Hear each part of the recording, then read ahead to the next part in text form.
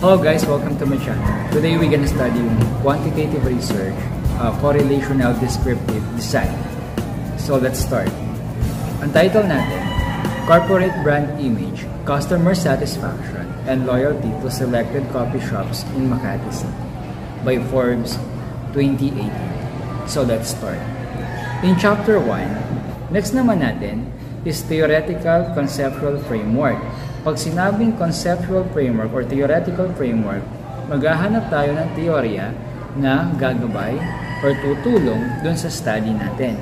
So sa study natin na corporate brand image, customer satisfaction, saka loyalty, ang teorya na ginamit ng writer dito is Conceptual Theory by Parasurman 2001. Ang teorya natin is Conceptual Theory by Parasurman 2001 as cited by Chi 2014. Ang sabi dito, that service quality is dimension on the level of service delivered that match customers' expectation.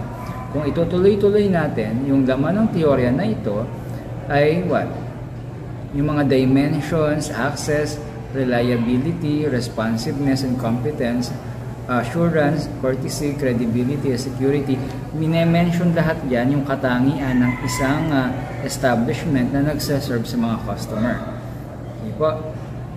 As a result, there are 5 service quality dimensions in the modified version of ServQual model that affect customer satisfaction and thus brand image, which are tangibly reliability, responsiveness, assurance, and empathy.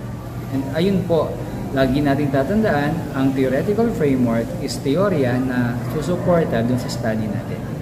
Okay po?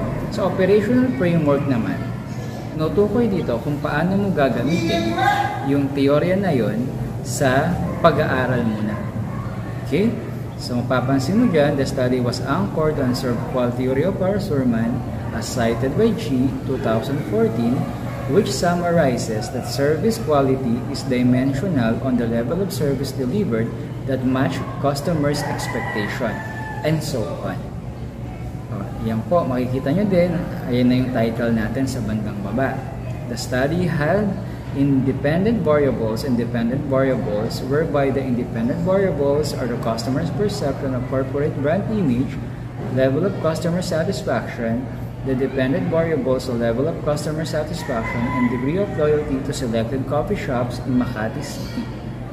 So, operational model natin, ayan, makikita natin dito yung independent variable na customer's perception of corporate brand image, dependent variables naman, / independent variables na customer's level of satisfaction, dependent variable na customer's degree of loyalty, and then sa bandang huli yung action plan.